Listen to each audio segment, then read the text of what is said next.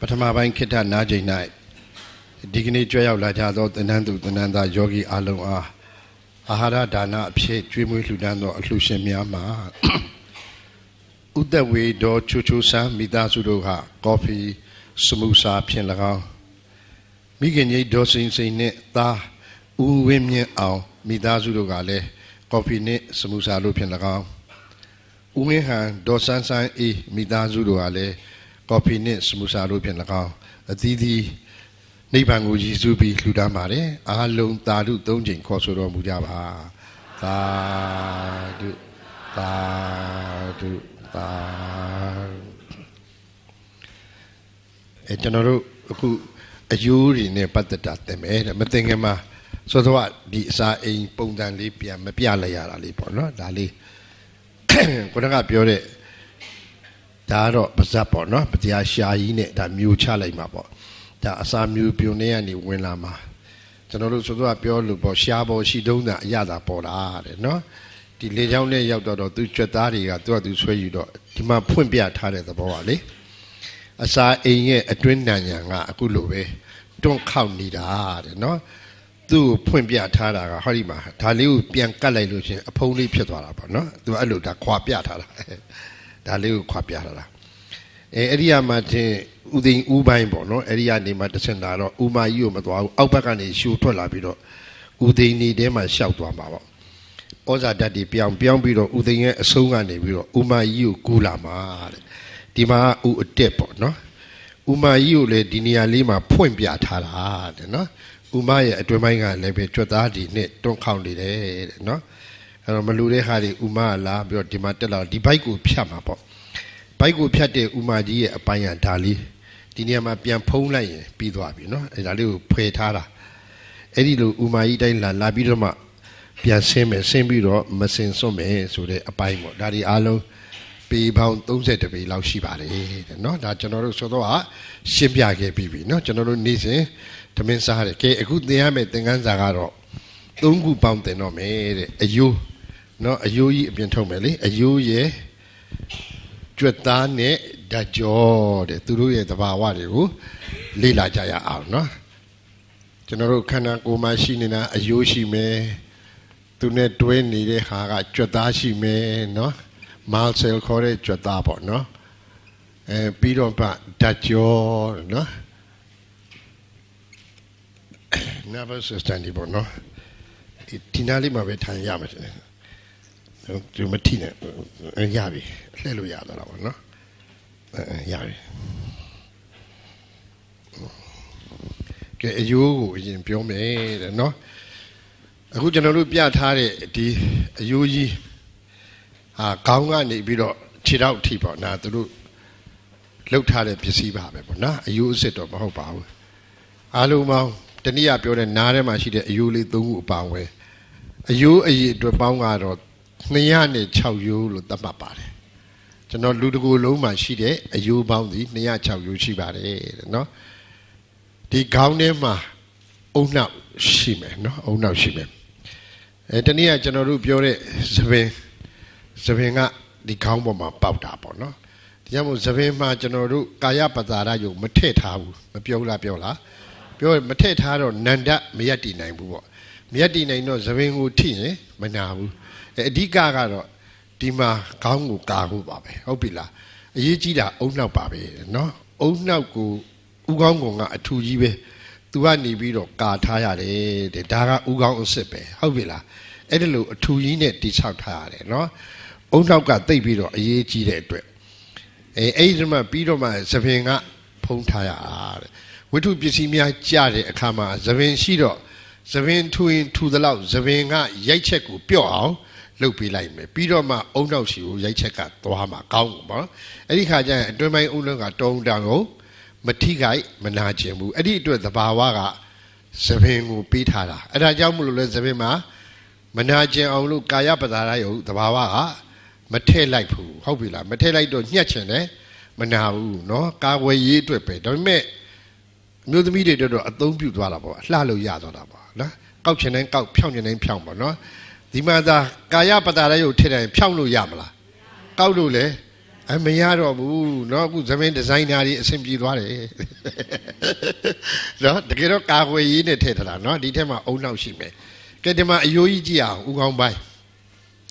နေရွက်ကခင်ဗျားတို့နေရွက်ကိုလှုပ်ကြည့်ရင်ရတယ်အယိုးနုလေးတွေတိဆောက်ထားတာနှာခေါင်းကိုလှုပ်ကြည့်ရင်လည်းရတယ်เนาะအယိုးနုနဲ့တိဆောက်ထားတာတဲ့သေတဲ့အခါအယိုးနုတွေနဲ့အရေကုန်တွေကအရင်ဆုံးပြစ်တယ်ကြံတဲ့အမာခံတွေကချက်ချင်းမပြစ်ချင်ဒီအတိုင်းကြံပါတယ်တဲ့ဒါကြောင့်မလို့ဒီထဲမှာဂေါ်လီလုံးအရွယ်မျက်လုံးကထည့်ထားရတယ်နော်တုံတောင်မထိခိုက်အောင်အမြင်အာယုံက80 80ကျော်ရာခိုင်နှုန်းကျေးဇူးပြုတယ်လို့သူတို့ပညာရှင်တွေတွက်ထားတယ်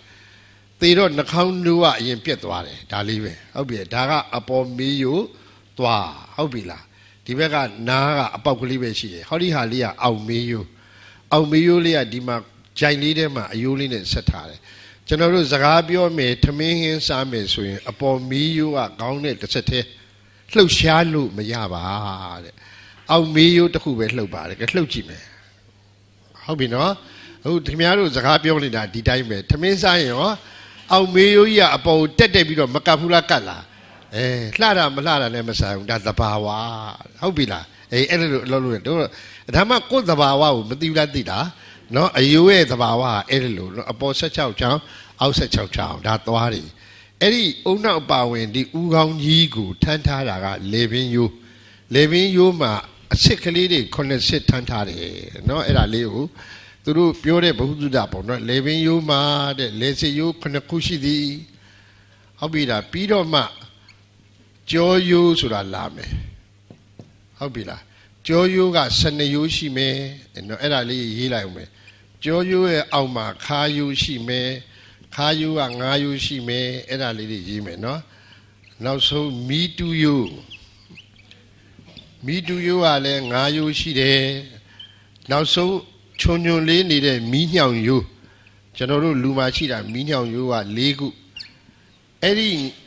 မီတူယိုးရဲ့မီးညောင်ယိုးကိုအခုလိုလေးပိုင်းထားလိုက်သူတို့တွေကတခုချင်းမှုတ်တော့ပူးနေတယ်နော်အဲ့ဒါလေးနှစ်ခုကတော့ကြံတဲ့အပေါ်ကလေပင်ယိုးကြောယိုးခါယိုးတို့ကတော့တစ်စစ်ချင်းထပ်ထားတာနော်အောက်ဆုံးဟာလေးကပူးနေမယ်တဲ့အလုံးပေါင်းလိုက်ရင်ကြောယိုးတစ်လျှောက်မှာအယိုးပေါင်း33ယိုး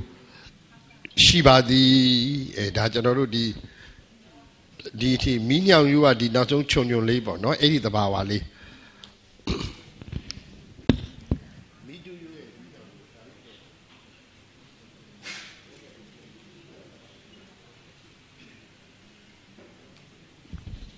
ဒီကြောဘက်ကိုအရင်ကြည့်မယ်ဟုတ်တယ်မလေပင်ယိုးဟုတ်တယ်မ9ခုရှိတယ်အတက်ကလေးတွေကလက်ဝဲလက်ရခလဲမှာ9ခုထပ်ထားတယ်ဒါလေပင်ယိုးကနေကြောယိုးက12ယိုးရှိတယ်ကြောယိုးကြတော့လက်ဝဲလက်ရမှာတစ်ချောင်းစီထွက်လိမ့်မယ်ဟုတ်ပြီလားကြောကနေထွက်လာမယ်ရှေ့ရင်ဘက်မှာဆုံးမယ်12ချောင်းသလုံးထွက်လာမယ်ရှေ့ရင်ဘက်မှာလာဆုံးမယ်10ချောင်းပဲစုံတဲ့2ချောင်းကအတူပဲ17 12နော်သူတို့ကအတူလေးဟိုဘက်ဒီဘက်မှာအတူလေးနော်ကြံတဲ့10ခုကရှေ့မှာလားဆိုတော့ရင်ညွညိုကြီးလို့မဖြစ်ဘူးလားဖြစ်သွားမယ်အဲ့ဒီအထိကြောယိုးခါယိုးက9ယိုးကြတော့ဘာမှမရှိတော့ဘူးနော်ခါယိုးတဲ့ကြောက်ကြတော့ခါယိုးပြီးတော့ဟောဒီဟာအားလုံးကမီတူယိုးနဲ့မီးညောင်ယိုးဆက်တယ်ဟုတ်ပြီလားဒီကမီတူယိုးက9ယိုးမီးညောင်ယိုးကဒီထိ4ယိုးဆိုတော့ဖြူပူးနေပြီသူတို့ကြာတော့နော်ဒီမှာကြာတော့တရိတ်ဆန်နေကြတော့ဒီကအမီးဖြစ်မှာပေါ့ကျွန်တော်တို့တွေတော့ဒီမှာမပါလာဘူးနော်ဒီသဘောလေးဖြစ်သွားပြီနော်ဒါအဲ့ဒါအားလုံးပေါင်း73ခုရှိပါတယ်တဲ့နော်အဲ့ဒီခါယိုးလေးတွေအားလုံးကကျွန်တော်တို့ကအော်တိုမက်တစ်အဲ့ဒါမှဒီခါယိုးဒါကလှည့်လိုက်ရင်ပြင်မှာပေါ့နော်ဒါခါယိုးတွေပဲဒီအယိုးရဲ့သဘာဝဒါလေးကိုနမူနာကြည့်ရင်သိသွားမယ်နော်ဒီအယိုးဟာဘာသဘာဝရှိတယ်ဆိုတော့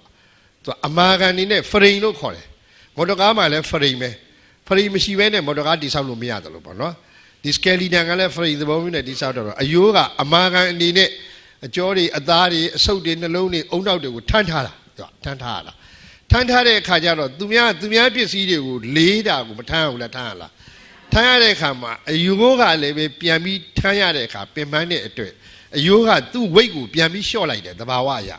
လျှော့လိုက်တဲ့အယိုးရဲ့ဘေးပတ်ပတ်လေကိုတိဆောက်ထားတာတော့ကြစ်လစ်တဲ့အသားနဲ့တိဆောက်ထားပြီးခလဲမာတော့အပွားနဲ့တိဆောက်ထားတော့မာတော့မာမယ်သူ့အလေးကတိတ်ပြီးတော့အယိုးရဲ့အလေးကိုပြန်ပြီးတော့မထမ်းရတော့ဘူးသဘာဝအဲ့လိုတိဆောက်ထားတာနော်အဲ့တော့အယိုးစစ်တိုင်းမှာဒီလိုဘေးဘက်ညာဘက်ခလဲဘက်အဲ့လိုရှိတော့သုံးခုရှိတော့ခလဲမာအပေါက်ကလေးဖြစ်မနေဘူးလားအဲ့ဒီအယိုးလေးတွေတစ်ခုနဲ့တစ်ခုထပ်လိုက်တော့အပေါက်ကလေးတွေတန်းသွားတယ်နော်အဲ့ဒါလေးတို့မမိနဲ့အဲ့ဒီဟာအခုလို့ထပ်လိုက်တာကဲအခုလို့ထပ်လိုက်ရင်အပေါက်ကလေးတွေမတန်းနေဘူးလားတန်းသွားအဲ့တော့ကျွန်တော်ဒီကြောရိုးတစ်ချောင်းမှာအပေါက်တွေရှိတယ်အဲ့ဒီအပေါက်အတန်းလေးတန်းလေးဖြစ်သွားမယ်တဲ့နော်အဲ့ဒီအပေါက်ကလေးကိုကြည့်အောင်အဲ့ဒီအပေါက်ထဲမှာပဲခဏကဓာတ်ကြောအကြောင်းကိုပြောတဲ့အခါမှာအုံနောက်ကနေဓာတ်ကြောကြီးကအဲ့ဒီကြောရိုးအတိုင်းဆင်းလာမယ်အခုလို့အထုပ်ကြီးကဒီအပေါက်ထဲကနေဝင်သွားမှာသဘောပေါက်ပြီနော်ကြောရိုးထဲမှာမြုပ်နေတယ်အဲ့ဒါကိုတော့ဆေးပညာအခုတော့ spinal cord လို့သူတို့ခေါ်တယ်ဟောဒီကြောရိုးထဲမှာရှိတယ်နော်ဓာတ်ကြောအထုပ်ကြီးကအဲ့ဒီထဲမှာနေလိမ့်မယ်တဲ့နော်ကဲတော်တော်ကြာမှဓာတ်ကြောအကြောင်းပြောမယ်တဲ့အခုကအယိုးအကြောင်းပြောနေတာတဲ့နော်ဒီအယိုးတွေကခါယိုး9ယိုးအပါဝင်ခါယိုး9ယိုးအပါဝင်ကျန်တဲ့အယိုးတွေကြားထဲမှာ vertebral disc ခေါ်တဲ့အယိုးနုလေးတွေနဲ့ခံထားတယ်ဝါရှာသဘောမျိုးဘာကြောင့်လို့အယိုးချင်းထိရင်နားတယ်နော်မထိအောင်ခံထားတယ်ခုံလိုက်ပေါက်လိုက်ရင်အယိုးချင်းမထိဘူးသဘောပေါက်ပြီနော်အဲ့ဒါကြောင့်သဘာဝကထည့်ထားတယ်တဲ့နော်ပြီးတော့မှဒါတင်ပခွက်ယိုးမှာလည်းဒီမှာဂျိုင်ကြီးရှိတယ်ဒါပေါင်ယိုးပေါင်ထိပ်ယိုးဂေါ်လီနဲ့ဂျိုင်ထဲမှာတွင်းထားတာသဘောပေါက်ပြီနော်အဲ့ဒါလို့ဆက်ဖို့ချတော့အရွတ်နဲ့ဆက်ပေးရတယ်ပတ်တာလို့သဘောပေါက်ပြီနော်အရွတ်မှာထပ်ပြီးတော့ကြွက်သားဖုံးမှာဒါကပေါင်ယိုးခြေသလုံးယိုးနှစ်ခုဟိုခြေဖနှောင်ယိုးဒါတင်ပခွက်ယိုးကျွန်တော်တို့ရှေ့ဘက်ပြန်လှည့်ရအောင်တချို့လား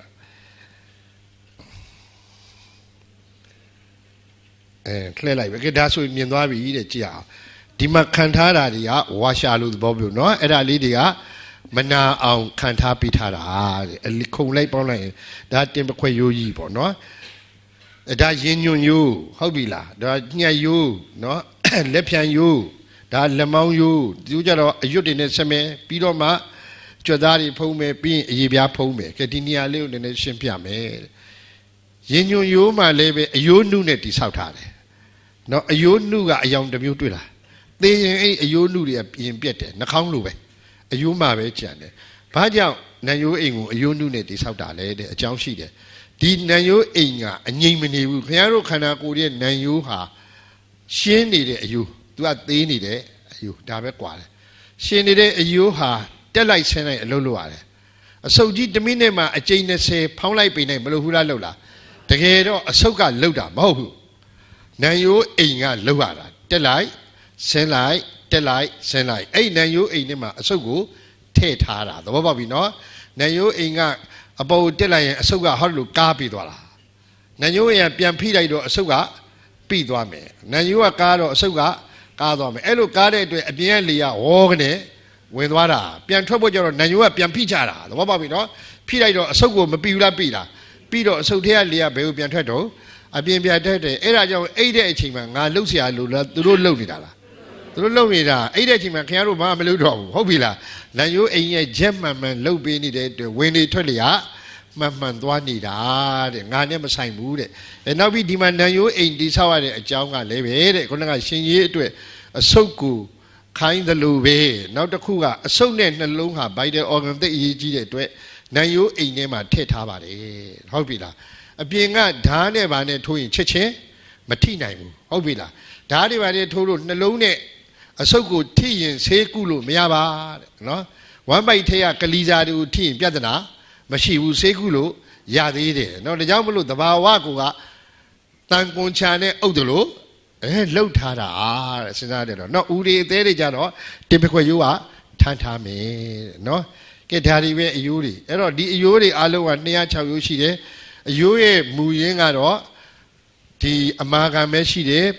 ဒီအသားဆိုင်တွေအဆုပ်တွေအသေးတွေကိုသူ့ကိုမှီပြီးထမ်းထားရတဲ့သဘောပဲရှိတယ်တဲ့အယိုးကနောက်တစ်ခုကုညီမာကအယိုးရဲ့ခလဲမှာချင်းစီရှိတယ်ကျွန်တော်တို့စက်သားတွေပါဆိုင်ချင်းစီမဲရိုးဆိုတာမရှိဘူးလားကြည်လားအဲ့ဒီချင်းစီကခုနကပြောတဲ့ခန္ဓာကိုယ်မှာကလပ်စီးတွေတစ်စက္ကန့်မှာ9ကလေးမပြတ်ဘူးလားပြက်လား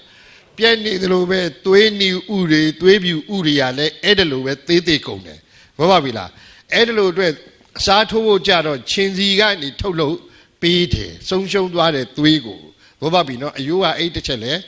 ကူညီတယ်တဲ့နော်အမာခံအနေနဲ့လုပ်တယ်ကဲကောင်းပြီတဲ့ဒီအယိုးတွေအကြောင်းကိုဒီလိုပြောပြီးပြီတဲ့ကဲဒီအယိုးအစ်စ်ကိုပြန်ကြည့်တာပေါ့ဒါကတော့ခေါင်းယိုးကြီးပဲတဲ့နော်ခေါင်းယိုးကြီးကအထူကြီးပဲဟုတ်ပြီလားဒီမှာကမေးယိုးပဲဒီမှာကြည့်သူ original ဆိုတော့သွားလေးတွေတောင်မရှိတော့ဘူးဟောသူမူရင်းဆိုတော့သွားတွေကပြုတ်ကုန်ပြီဟုတ်ပြီလားဒီဂျိုင်လေးထဲမှာအခုလိုထည့်ထားတာနော်မေယိုကြီးကပြုတ်မသွားဘူးဒီဘက်ကအရွတ်နဲ့ဆက်ထားတာနော်အောက်ဘက်ကပဲလှုပ်ရှားတယ်အပေါ်ကမလှုပ်ရှားဘူးတဲ့နော်အဲ့ဒါလေးမိထားနောက်ပြီးခေါင်းထဲမှာဟောဒီအပေါက်ကြီးမရှိဘူးလားရှိတာရှိတယ်အဲ့ဒီကနေအုံနောက်အညာဆိုတာထွက်သွားမယ်အုံနောက်အညာကနေထွက်ပြီးတော့ခုနကလေဗင်းရိုးတွေကို spinal cord ဆိုတဲ့ဓာတ်ကြောကြီးထွက်ဖို့အဲ့ဒီအပေါက်ကြီးကို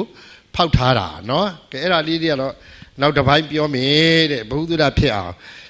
အခုဒီမှာပြထားတဲ့ဟာကတော့ခုနဒါကတော့ပေါင်ရိုးအစ်စ်ပဲဟုတ်ပြီလားသေတဲ့လူကကျွန်တော်နဲ့အရွယ်တူဖြစ်ပုံရတယ်မကြည့်မတူလားတူလားဒီမှာနော်အတူတူပဲနော်ပေါင်ထိတ်ခွက်ထဲမှာဒီလိုလေးထည့်ထားတယ်နော်ဒီမှာပတ်တာနဲ့ပတ်တာဆိုတာအရွတ်နဲ့ချိတ်ထားတာတဲ့အဲ့ဒါကြောင့်မလို့နော်ကဲကောင်းပြီတဲ့ဒီအယိုးသဘာဝတွေကိုအခုသိလိုက်ပြီတဲ့ကဲအယိုးဟာအမာခံပဲဖြစ်ပါတယ်အခုလိုခြေထောက်တွေရှောက်ဖို့လှုပ်ဖို့ကြတော့အယိုးကမလှုပ်ရှားနိုင်မှာဟောလာပြီနောက်တစ်ဆက်အယိုးကလှုပ်ရှားဖို့ကိုကူညီမှာကြွက်သားကကူညီရလိမ့်မယ်ဟုတ်ပြီလားဒါကြောင့်မလို့ဒီအယိုးကြီးလှုပ်ရှားဖို့ကြီးဘာနဲ့ထပ်ပြီးတော့ဖုံးပါတော့ကြွက်သားနဲ့ဖုံးပါဒါမှမဟုတ်ရုပ်ပစ္စည်းတွေကသူ့တာဝန်နဲ့သူအလုံးလောက်တာရောပြီးအလုံးမလုံးဘူးဟဲ့လားတာမန်မသိရင်တော့ဒီအယိုးကြီးရှိတော့အယိုးကြီးရှိတော့လမ်းလျှောက်နိုင်တယ်လို့ရုပ်တရက်မထင်ဘူးလားထင်လားအယိုးကြီးကလမ်းလျှောက်တာမဟုတ်ကြွက်သားကခိုင်းရတာသဘောပေါက်ပြီနော်အယိုးကဖရိန်အနေနဲ့အမာခံပဲသူကရက်တီလို့ရတယ်ဟုတ်ပြီလားလှုပ်ရှားမှုတွေအားလုံးကိုအယိုးမှာဖုံးအုပ်ထားတဲ့ကြွက်သားကအလုံးလုံးမှာလှုပ်ရှားလို့ရတာကဲကောင်းပြီတဲ့အခုကြွက်သားအကြောင်းကိုဆက်ပြီးသင်ကြားရအောင်တဲ့နော်ကြွက်သားတွေအားလုံးကတော့ကျွန်တော်တို့600ကျော်ရှိတယ်နော်သူတို့ပညာရှင်တွေရေးထားတဲ့ဟာတွေကတော့သိအခက်ခဲမရှိဘူးကြွက်သားအရေးတော့က600ကျော်ရှိတယ်တဲ့တကူလုံးမှာဟုတ်ပြီလားအဲ့ဒီကြွက်သားတွေရဲ့သဘောကိုပြန်ကြည့်ရင်တဲ့ဟောဒီပုံလေးမှာနည်းနည်းကြည့်ပေါ့နော်ဒီပုံမှာပြမယ်နော်ဒါလေးကကျွန်တော်တို့ဒီဘက်တိုးထိုင်ရပါတယ်နော်သူတို့မြင်ပါတယ်တင်တယ်ဒီနားလေးတိုးရင်ရမှာမယ်ကျွန်တော်ကြိုက်ထားမယ်ရသွားပြီသူတို့တော့မကွဲပါဘူးအဲ့ဒီမှာဒါကအရေးကိုလွှာထားပြီးသားမမေ့နဲ့နော်အရေးကိုလွှာလိုက်တဲ့အခါကျတော့ကြွက်သားတွေကအမြောင်းမြောင်းနဲ့ခင်ဗျားတို့ဟိုဈေးတွေကဝယ်တဲ့အမဲသားတွေတဲ့ဒီတိုင်းပဲနော်အတူတူပဲသဘာဝချင်းဒီအမြောင်းမြောင်းနေနဲ့ထည့်နေတယ်အဲ့ကြွက်သားပေါင်းကိုခေါင်းကနေတကူလုံးကြည့်ရင်600ကျော်ရှိတယ်သူသက်ဆိုင်ရာကြွက်သားတွေကသက်ဆိုင်ရာအယိုးတွေကိုခိုင်းနိုင်မယ်သဘောပေါက်ပြီနော်တကယ်အခုလေပင်ကြွက်သားမျက်နှာမှာရောကြွက်သားတွေမရှိလားရှိတာမျက်နှာကြွက်သားကိုအရင်ရှင်းပြပေးမယ်သူမျက်နှာကြွက်သားကြည့်လိုက်တော့အယိုးရှိသေးလားမရှိဘူးเนาะကဲအခုအယိုးကြီးလည်းမမြင်ဘူးလားမြင်လားမြင်တယ်လူကရီလို့ရှိရင်အယိုးအောင်မရီဘူးလားရီလားအယိုးကပါးစပ်ဖြဲပြီးရီကြအောင်ဒီဆိုအယိုးကရီတာလားကြွက်သားကရီတာလားအဲ့ဒါပဲအဖြေဟာတကယ်ရီတာအယိုးကရီတာမဟုတ်ဘသူကရီတာလို့ကြွက်သားရဲ့ပုံစံကိုကြည့်ပြီးတော့ခင်ဗျားတို့ကရီးနေတယ်ငိုးနေတယ်မပြောဘူးလားပြောလားခင်ဗျားရီလဲပါးစပ်ကမဟာဘူးလားဟာလားဟာတာပဲငိုရင်ရောဟာတာပဲဒါပေမဲ့ကြွက်သားမပါလို့ရှိရင်အယိုးကြီးရဲ့လှုပ်ရှားမှုအတိတ်ပဲဖော်လို့ရတာမရဘူးဟောအစလာကြီးပြဿနာဟုတ်ပြီလားအဲ့ကြွက်သားတွေဖုံးထားတော့မှဖုံးလို့တော့မျက်ခုံးလေးပင့်ကြည့်ပါဦးမရဘူးလားရလားအယိုးကပင့်လို့ရလားအဲ့ဒါဆိုအယိုးလှုပ်တာလားကြွက်သားလှုပ်တာလားဟောကြွက်သားလှုပ်တယ်ဆိုတာမသိကြဘူးလားသိကြလားအဲ့ဒါပဲဒါကြွက်သားလေးလှုပ်ရဆိုတာမျက်လုံးလေးပိတ်တယ်ဆိုတာအယိုးပိတ်တာလားကြွက်သားကပိတ်တာကြွက်သားပိတ်တာသဘောပေါက်ပြီနော်အဲ့တော့ကြွက်သားတွေမှာအမြောင်းလိုက်ထီးလက်ဆက်ထိုးသလိုကျုပ်နိုင်တယ်ဆန့်နိုင်တယ်ကြွက်သားရဲ့လုပ်ငန်းကသဘောပေါက်ပြီနော်အဲ့ဒါကြောင့်မလို့မျက်ခုံးတို့လှုပ်တာတို့ဘာတို့အဲ့လိုလှုပ်တာအဲ့ဒါလိုပဲတဲ့ခင်ဗျားတို့မှာမျက်လုံးကဂေါ်လီလုံးလို့ထည့်ထားတာဒါလေးကတော့မျက်လုံးကတော့အဖြူပေါ့ရတဲ့ကလေးစောတဲ့ဘောလုံးကိုလှုပ်ထားတာဆိုတော့ဒါပေါ့ဟုတ်ပြီလားမျက်လုံးမှာဘေးဘက်မှာကြွက်သားတွေရှိတယ်ဘေးဘက်မှာ၄ချောင်းရှိတယ်နောက်ဘက်မှာလည်းရှိတယ်မျက်လုံးတစ်လုံးဟာတကယ်တော့ခင်ဗျားတို့မျက်ခုံလေးကဖုံးထားတော့အလုံးကြီးပြောက်မနေဘူးလားပြောက်နေတာ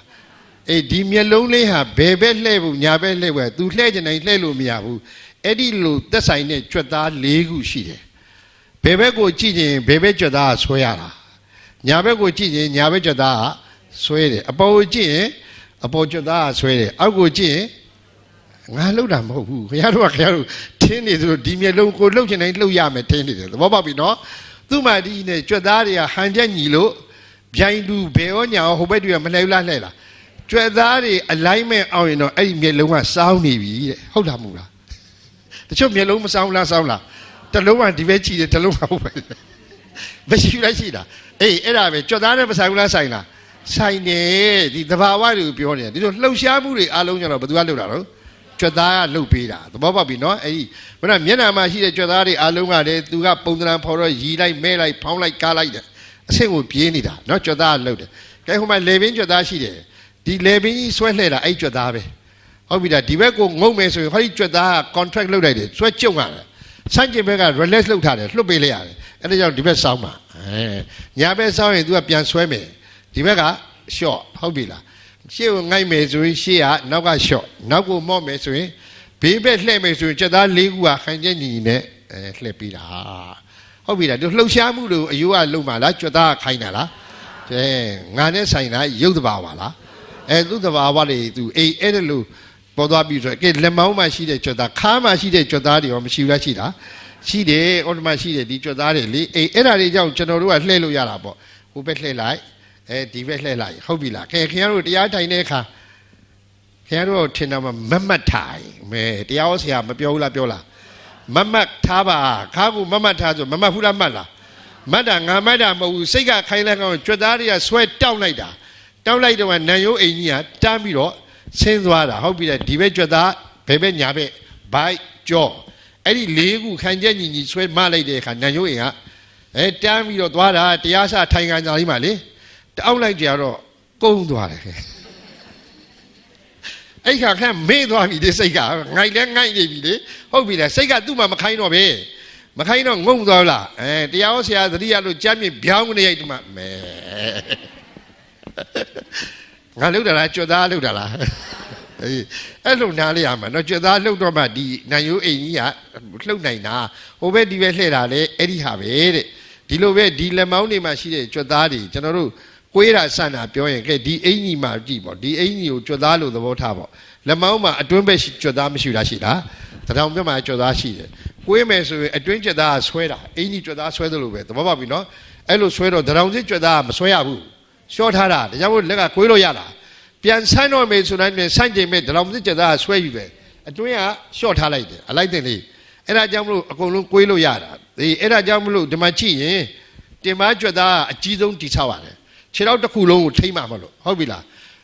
းပေါင်ကြွက်သားကခြေသုံးကြွက်သားနဲ့ကြီးတယ်အဆင့်နဲ့ထိမ့်နေတာဟုတ်ပြီလားအဲ့ဒီကြွက်သားတွေရဲ့ကွေးချင်းဆန်ချင်းတွေအောင်ခြေထောက်တွေကလည်းမလို့ရတယ်ကွေးလို့ရတယ်ဆန်းလို့ရတယ်ခြေပွားလေးတွေလည်းဒီလိုပဲ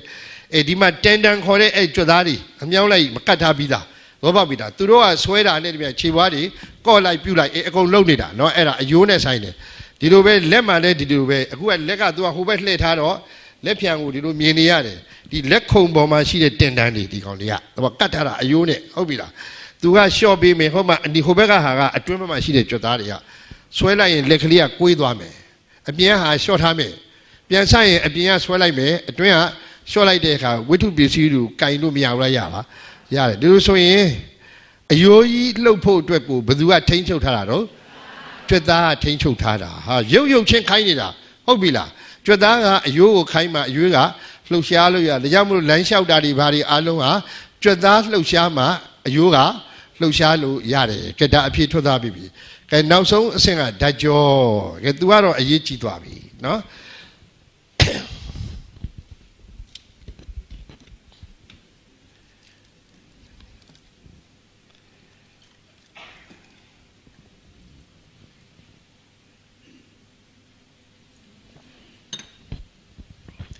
အဲ့ဒီဓာတ်ကြောတွေကကျွန်တော်တို့ဟိုပုံမှာပြန်ကြည့်လိုက်တာပေါ့နော်နောက်အရေးအတွက်ရေးပြီမယ်သူကြတော့အုံနောက်ကိုသင်မှအုံနောက်နဲ့တွဲရတယ်ဆေးပညာအခေါ်ဆိုရင်အုံနောက်နဲ့အာယုံကြောအဲ့လိုခေါ်တယ်နော်ဓာတ်ကြောရဲ့အာယုံကြောရဲ့အတူတူပဲဒီကအုံနောက်ချမ်းကြီးဖွင့်ပြထားတာနော်အုံနောက်ကြီးဖွင့်ပြထားတာဒ ဒီက spinal cord ကဒီထဲမှာဆင်းသွားမယ်ဒီလိုဓာတ်ကြောအထုပ်ကြီးရှိနေမယ်အဲ့ဒီအထုပ်ကြီးရဲ့လက်ဝဲလက်ရာမှာအခုလိုဖြာထွက်မယ်ဒီဘက်တစ်ချောင်းဒီဘက်တစ်ချောင်းဒီဘက်တစ်ချောင်းအဲ့လိုဖြာထွက်ရတယ်နော်ဖြာထွက်ပြီးတော့ဟောဒီကြွက်သားတွေထဲမှာမြုပ်နေတယ်အဲ့ဒီဓာတ်ကြောတွေကအခုဒီပုံကိုသူဆွဲပြတာက2မျိုးကြည့်လို့ရတယ်အခုဒီဘက်တစ်ချောင်းကိုကြည့်မယ်ဆိုရင်အရေကုံကိုလွှာလိုက်တော့အခါကြွက်သားတွေကိုမြင်ရပါတယ်အကယ်ဒီကြွက်သားတွေကိုသာထပ်ပြီးဖယ်လိုက်မယ်ဆိုရင်ဟောဒီအတိုင်းမြင်ရမယ်သူကဒီသဘောပြောတာဟုတ်ပြီလားအဲ့ဒါကြောင့်မလို့ဒီဓာတ်ကြောတွေအားလုံးဟာဒါတော့သူအစိမ့်နဲ့ဆွဲတာပေါ့မူရင်းကအစိမ့်မပါဘူးအဖြူခင်ဗျားတို့ခန္ဓာကိုယ်ထဲမှာမြုပ်နေတယ်ဓာတ်ကြောတွေဒီကြွက်သားတွေထဲမှာမြုပ်နေတယ်အဲ့ဒီထဲမှာအခေါင်းပိတ်ဖြစ်ပါတယ်သွေးကြောလို့မဟုတ်ပါသွေးကြောကအခေါင်းနဲ့သွေးတွေစီးတယ်သူကအခေါင်းပိတ်ပဲအိမ်မှာသုံးတဲ့ဓာတ်ကြောလိုပါပဲလျှက်စစ်ဓာတ်တွေစီးပါတယ်ဟုတ်ပြီလားအဲ့တော့ကြွက်သားထဲမှာမြုပ်နေတယ်ကဲသူ့အကြောင်းကိုသင်ရအောင်တဲ့နော်သူကတော့နောက်ဆုံးတော့ကျွန်တော်တို့ရဲ့ခန္ဓာကိုယ်မှာဆရာကြီးဖြစ်နေတယ်တဲ့နော်အဲ့ဒီဓာတ်ကြောတွေကဆရာကြီးဖြစ်နေတယ်သူ့ဖြစ်လိုက်ပါရပြီနော်ကျွန်တော်တို့ဓာတ်ကြောကိုကျွန်တော်တို့လေ့လာကြရအောင်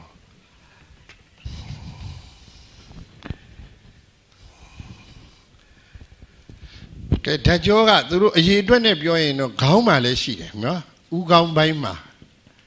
12စုံအစုံ12စုံဆိုတာဘာလို့လဲမျက်နာကဘယ်ဘက်ချမ်းညာဘက်ချမ်းရှိတယ်အေးအဲ့လို12စုံတို့ကိုယ်ထဲမှာက30နဲ့တစုံအဲ့လိုအစုံလိုက်သူရှိတယ်ဒါသူတို့ဒါအရေးအတွက်က43စုံရှိတယ်ပေါ့ဗျာအဲ့ဒီဓာတ်ကြောတွေရှိနေကြတာပေါ့နော်အဲ့ဒီဓာတ်ကြောတွေမျက်နာထဲမှာလည်းရှိတယ်တကိုယ်လုံးမှာလည်းရှိတယ်အခုကျွန်တော်တို့ဒီမျက်နာထဲမှာရှိတော့ခုနကကြွက်သားတွေမလှုပ်ဘူးလားလှုပ်လားအဲ့ဒီကြွက်သားတွေကသူကြတော့သူ့လိုမလှုပ်နိုင်မြန်ဘူးအခုလာတဲ့ခါကျတော့ဟုတ်ပြီလားမျက်နာထဲမှာမြုပ်နေတဲ့ဓာတ်ကြောတွေကကြွက်သားကိုခိုင်းရတာတဲ့ကဲနောက်တစ်ခုကပိုင်ရှင်ပေါ်လာတယ်ဟုတ်ပြီလားကြွက်သားလှုပ်ဖို့ကိုဘယ်သူကခိုင်းတာတော့ဓာတ်ကြောကခိုင်းတာဓာတ်ကြောကလျှက်စစ်ဓာတ်နဲ့စီးတော့မှဗဇောင်းနှစ်ဖူးကြွက်သားတွေကလှုပ်လို့ရတယ်ရှားကြွက်သားလည်းဒီတိုင်းပဲဓာတ်ကြောနဲ့ခိုင်းရတာသဘောပေါက်ပြီနော်မျက်ခုံးတွေပင့်နေဆိုတာလည်းပဲအဲ့ဒီဓာတ်ကြောတွေရှိတယ်အဲ့ဒီဓာတ်ကြောတွေကအုံနောက်ကနေလျှက်စစ်ဓာတ်နဲ့လှုပ်လိုက်တဲ့အခါကျတော့ပင့်လို့ရတယ်လျှက်စစ်ဓာတ်မလာရင်လှုပ်လို့မရဘူးဩဒီဆိုဓာတ်ကြောကသေးသေးလေးနဲ့နောက်ဆုံးကြတော့ဆရာကြီးခန္ဓာကိုယ်မှာဘယ်သူကတော့ဓာတ်ကြောကဆရာကြီးလှုပ်နေတာသဘောပေါက်ပြီနော်တရားကျွန်တော်မျက်နှာမှာဒီလိုလေးလှုပ်ရှားနေတယ်ပြုံးလိုက်တယ်ရေလိုက်တယ်ဆိုတဲ့အာလီယောကပထမဓာတ်ကြောဆိုင်တယ်ဓာတ်ကြောကကြွက်သားကိုခိုင်းတယ်အဲ့တော့မှအယိုးတွေလှုပ်လို့ရတော့မျက်နှာတစ်ခုလုံးရဲ့လှုပ်ရှားမှုကိုပြောမယ်ဆိုရင်ရုပ်သုံးမျိုးပေါင်းထားတယ်ဓာတ်ကြောကြွက်သားအယိုးငါနဲ့ဘာမှမဆိုင်အဲ့နော်သူ့တဘာဝလေးတွေကဲကောင်းပြီတဲ့ဒါက43စုံရှိတယ်ဆိုတာအကြံပြောပြီတဲ့အခုဓာတ်ကြောရဲ့သဘာဝဟာအုပ်စု3ခုခွဲပြီးတော့လေ့လာမယ်နော်ဓာတ်ကြောသဘာဝ3စုလေ့လာမယ်နံပါတ်1အုပ်စုမြန်မာလူတော့ကျွန်တော်တို့ကဇီဝိတဓာတ်ကြောလို့နာမည်ပေးပါတယ်နော်ဇီဝိတဓာတ်ကြော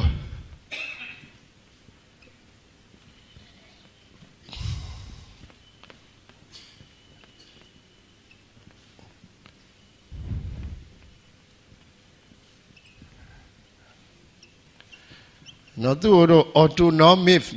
nerves လို့သူတို့ခေါ်ပါတယ်နောက်တစ်ခါကာမဓာတ်ကြော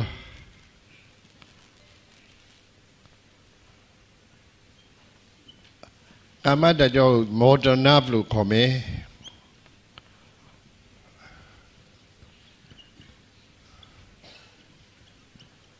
ဟုတ်ပြီနော်ကဲနံပါတ်3နဲ့သူကတော့သတင်းပို့တဲ့ဓာတ်ကြောဒါကျွန်တော်တို့ကနားလည်အောင်ပေါ့နော်ဘာသာပြန်ထားတာလေးသတင်းပို့ဓာတ်ကြောသူတို့ sensory nerve လို့ခေါ်ပါတယ်တဲ့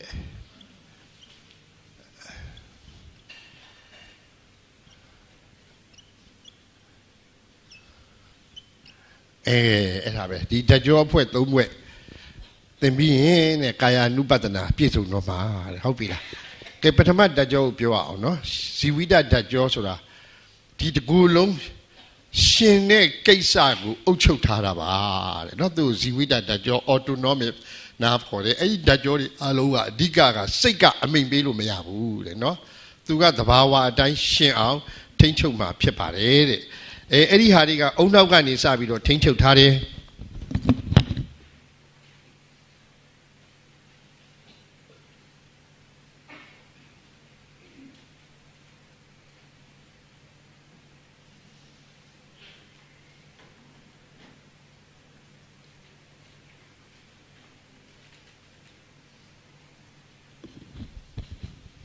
ကဲဒီဟာတော့ကျွန်တော်တို့ဘေးဘက်ချမ်းပေါ့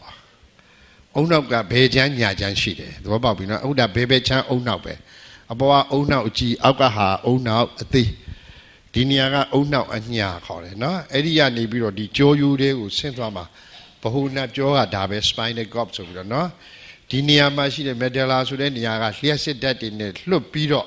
အဆုတ်တွေနှလုံးတွေကိုလျှက်စစ်ဓာတ်နဲ့ခိုင်းမှာဟုတ်ပြီလားသူကအဲ့ဒီကနေသွားမှာဒါဘေးဘက်အုံနောက်ချမ်းဟုတ်မနော်အဲ့ဒီကနေမှစင်ကြောယူတွေကိုဒီကမြုပ်သွားမှာတဲ့နော်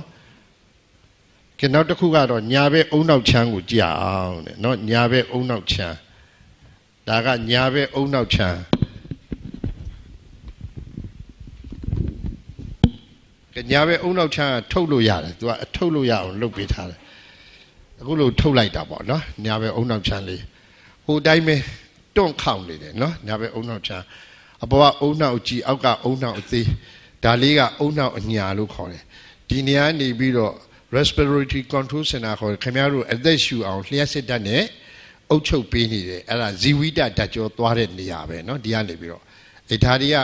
အုံနောက်နဲ့ဆိုင်တယ်အဲ့ဒါကြောင့်မလို့ဆေးပညာခေါ်ကြတော့ဓာတ်ကြောကြီးရမခေါ်တော့ဘူးအုံနောက်နဲ့အာယုံကြောလို့ခေါ်ရတယ်เนาะသူတို့တွဲပြီးတော့ခေါ်လိုက်တာကဲအခုရပြီတဲ့အဲ့ဒီဓာတ်ကြောတွေအခုခန္ဓာကိုယ်ထဲမှာစီးဆင်းနေတော့သူ့အကြောင်းကိုပြောရအောင်လေဇီဝိတဓာတ်ကြောဟာစီးဆင်းနေတော့သူရင်ဘတ်ထဲမှာရှိတဲ့ကြွက်သားတွေထဲမှာမြုပ်နေတယ်လေပင်ကနေဆင်းလာမယ်ဆင်းလာပြီးတော့ရင်ဘတ်ထဲကိုရောက်မယ်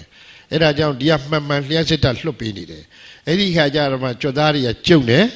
ဆန့်တယ်အဲ့ဒါကြောင့်မလို့ကျုံနေဆန့်တယ်လူတိုင်းတွေနယိုးအင်ကဘာဖြစ်မလို့အပေါ်တက်မယ်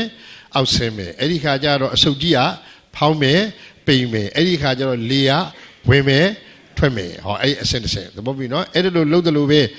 ရင်ဝင်းချအသားပြားဆိုတဲ့ဟာကြီးဒီမှာရှိသေးတယ်သဘောပေါက်ပြီနော်ဟိုတနေ့ကပြထားတယ်အဲ့ဒီအသားပြားကြီးမှလည်းအဲ့ဓာတ်ကြောဆက်ထားတယ်သဘောပေါက်ပြီနော်ဆက်ထားတဲ့အခါကျတော့ရင်ကောင်းကြီးဖောင်းလာတာနဲ့အခမရင်ဝင်းချအသားပြားအောက်ကိုဆင်းသွားတယ်ဆင်းသွားတော့ရင်ကောင်းပိုင်းဧရိယာမကျဲဘူးလားကျဲလားကျဲသွားတော့အတွင်းရဲ့လေဖိအားရော့မသွားဘူးလားရော့သွားတဲ့ကြောင့်အပြင်မှာလေထုဖိအားရှိတယ်လို့မပြောဘူးလားပြောလားအဲ့ဒါကြောင့်မလို့လေထုဖိအားနဲ့လေကရှော့ကနေဝင်သွားတာဝင်သွားပြီးတဲ့အချိန်မှာဓာတ်ကြောနဲ့အုပ်ချုပ်တော့ပြန်ပြီးမဖိလိုက်ဘူးလားဖိပြီးတော့ရင်ဝင်းချအသားပြအပေါ်ပြန်တက်ပေးရတယ်အဲ့ဒီခါနံရိုးအိမ်ကကျင်းပေးလိုက်တယ်အဆုတ်ကိုဖိပေးလိုက်တယ်အဲ့တော့အဆုတ်တွင်းဖိအားဟာအပြင်ဖိအားတဲ့မြင့်သွားတယ်သဘောပေါက်ပြီနော်အဲ့ဒီခါကျတော့အတွင်းကလေကဘယ်ပြန်ထွက်တော့အပြင်ပြန်ထွက်တယ်ဒီကဟိုတနေ့ကပြောတယ်လေတုမိုင်900ဖုံးမထားဘူးလားအဲ့ဒီလေတုမရှိရင်ခင်ဗျားတို့အဲ့လိုလုပ်လို့မရဘူးလေတုရဲ့ pressure နဲ့ရင်ကောင်းပိုင်းရဲ့ pressure changes နဲ့လုပ်ပြီးတော့လေကဝင်လိုက်ထွက်လိုက်သဘာဝ pressure ရှိပြီးသားပဲသဘောပေါက်ပြီနော်ဒီကနေပြီးတော့ short ပေးလိုက်တာနဲ့သဘာဝအားကောင်းတော့ဝင်လာမယ်ပြီးတော့မှပြန်ဖိတော့သဘာဝရဲ့အားကများတော့အတွင်းကအပြင်ပြန်ထွက်တယ်အေးအဲ့ဒီနီးနဲ့ဝင်လိုက်ထွက်လိုက်လုံနေလို့ငါလုံတာမဟုတ်ဘူးလို့ဘုရားကနှစ်ပေါင်း2500တည်းကမပြောဘူးလားပြောလားပြောတယ်ဒီသဘောတွေကိုသိမှငါမရှိဘူးဆိုတာကိုပညာရနဲ့လေ့လာမှဉာဏ်ကယူလို့ရတယ်ကဲနောက်တစ်ခုဒီမှာ diaphragm ကြီးရှိတဲ့အခါတက်လိုက်ဆင်းလိုက်မလုပ်ဘူးလားလှုပ်လားတက်လိုက်ဆင်းလိုက်လှုပ်တဲ့အခါကျတော့ဒါလေးခဏခွာလိုက်ပါလားနောက်ပြီးမှပြန်တက်တာပေါ့နော်အဲ့ဒီအသက်ရှူတာလေးတွေတစ်ချက်တည်းကျွန်တော်တို့ဆက်ပြောတာပေါ့အချိန်ရတယ်သူသင်္ကန်းစာရှင်းသွားတော့ပေါ့နောက်ပြီးပြန်တက်ရမယ်နော်ကဲရပြီအဲ့လိုဆိုရပြီကဲဒီမှာကြည့်အောင်ခင်ဗျားပြောတဲ့လေဝင်လေထွက်လှုပ်တဲ့စနစ်ကိုပြန်ပြောမယ်အခုမှတော့ပြမထားဘူးပေါ့နော်နံရိုးအိမ်ထဲမှာဓာတ်ကြောတွေရှိတယ်ဆိုတာသဘောပေါက်တာနော်ရင်ဝင်းချအသားပြားတမှာမရှိဘူးလားရှိတာဒါအစိုးနံရိုးအိမ်ဒီပုံနှစ်ပုံမတူဘူးဟောဒီမှာနံရိုးအိမ်ကကျင်းနေတယ်ဒါရဖရန်ကအပေါ်တက်ထားတယ်ရင်ကောင်းပိုင်းမကျင်းဘူးလားကျင်းလားကျင်းတော့အတွင်းကိုဖိတဲ့အတွက်အတွင်းရဲ့လေယာအပြင်ကိုထွက်သွားတယ်ဘောလုံးထဲကိုရောက်သွားတယ်လို့ပြောထားတာအမှားတော့လေတွေပျောက်သွားမှဆိုလို့လားမသိဘူးနော်ဘောလုံးထဲကိုရောက်သွားတယ်ပြောတာအဲ့ဒီတော့မှထွက်လေမထွက်ဘူးလားထွက်လားနံရိုးအိမ်ကိုဖိထားလိုက်တာပြီးတော့နံရိုးအိမ်ကိုပြန်ပြီးကားလိုက်တယ်ဟောဟုတ်လားမကျဲဘူးလားကျဲလားဒါရဖရန်ကအောက်ကိုဆင်းသွားတယ်ဟုတ်ပြီနော်ရင်ကောင်းပိုင်းဧရိယာမကျဲဘူးလားကျဲလားကျဲသွားတော့အတွင်းဖိအားရော့သွားတော့အပြင်ကလေကဘယ်ပြန်ဝင်တော့အထဲကိုပြန်ဝင်အဲ့ဒီချိန်မှာနံရိုးအိမ်ကပြန်ပြီးဖိချမယ်ဒါရဖရန်ကအပေါ်ကိုပြန်တက်တယ်အတွင်းကလေကဘယ်ပြန်ထွက်တော့အပြင်ပြန်ထွက်တယ်အဲ့ဒီခါမှာနံရိုးအိမ်ကြီးကပြန်ပြီးကားမယ်အောက်ကိုချမယ်လေဖိအားရောတော့အပြင်ဖိအားနဲ့လေက ဝင်သွားမယ်အဲ့ဒီလိုနဲ့ဝင်လေထွက်လေဆိုတဲ့လုပ်ငန်းကြီးမရှိလားရှိတာရှိတယ်အဲ့ဒီနေရာမှာဒီ diaphragm ဆိုတဲ့ပြဿနာကိုကြည့်ဝင်လေထွက်လေဒီတကိုယ်လုံးကိုရောက်တာမဟုတ်အဆုတ်ထဲပဲရောက်ပြီးပြန်ထွက်တာဟုတ်လားအဲ့တော့ diaphragm ကြီးကအောက်ကိုကျလိုက်တဲ့အခါဒီမှာ1 byte ဖိုင်းထဲမှာလေတွေရှိသေးတယ်ဘာတွေရှိသေးတော့အဲ့ဒါကိုပါဠိလိုကုက္စိတယဝါယောလို့ခေါ်တယ်သဘောပေါက်ပြီနော်သူအသားပြားကြီးအောက်ကိုကျတဲ့အခါ1 byte ဖိုင်းမှာရှိတဲ့လေတွေကိုမတွန်းဘူးလားတွန်းလားတွန်းတော့ကြောဘက်ကိုမဖောင်းဘယ်ဖောင်းသွားတော့အခုခင်ဗျားတို့ဖောင်းပိတ်မှတ်တာအဲ့ဒါသဘောပေါက်လားမျိုးရှူသွင်းလိုက်တဲ့ကဗိုက်ကြီးဖောင်းမလာဘူးလားဖောင်းလာတော့ခင်ဗျားစိတ်ထဲမှာလေတွေဝင်တယ်လို့ထင်တယ်မဝင်ဘူးလေကဘယ်ထဲပဲဝင်တော့အဆုတ်ထဲပဲဝင်တယ် diaphragm ကြီးကအောက်ကိုတွန်းလိုက်တော့ဗိုက်ကဖောင်းသွားတာနဲ့လေဝင်တဲ့အချိန်ကတခုတည်းတူနေတော့ဒါတွေကိုသင်မပြရင်ရှူလိုက်တဲ့လေဟာဘယ်ထဲရောက်တယ်ပဲထင်တော့ဗိုက်ထဲရောက်တယ်ပဲထင်းနေတာဟုတ်ပြီလားပြန်ပြီးတော့ထွက်တော့သူကတော့အပေါ်တက်သွားတော့လေကပြန်ချက်မသွားဘူးလားချက်သွားတယ်လေကလည်းပြန်ပြီးထွက်သွားတော့ဗိုက်ထဲကလေတွေဘယ်ရောက်သွားတော့အဲ့ဒါပဲဒါကျွန်တော်တို့ဒီလိုမသိလို့မရဘူးဒီအနောက်နိုင်ငံကကလေးတွေကအဲ့ဒါအကုန်သိတယ်သူတို့ဟိုအနာတိုမီကသူတို့မှကလေးတွေကစသင်ထားပြီးပြီလေဟုတ်ပြီလားကျွန်တော်တို့ကမ္ဘာတန်းဆရာတွေကအခုသင်နေတာကြီးမှားနေတယ်ရှူးချက်တိုင်ရအောင်ရှူးလှုပ်နေတယ်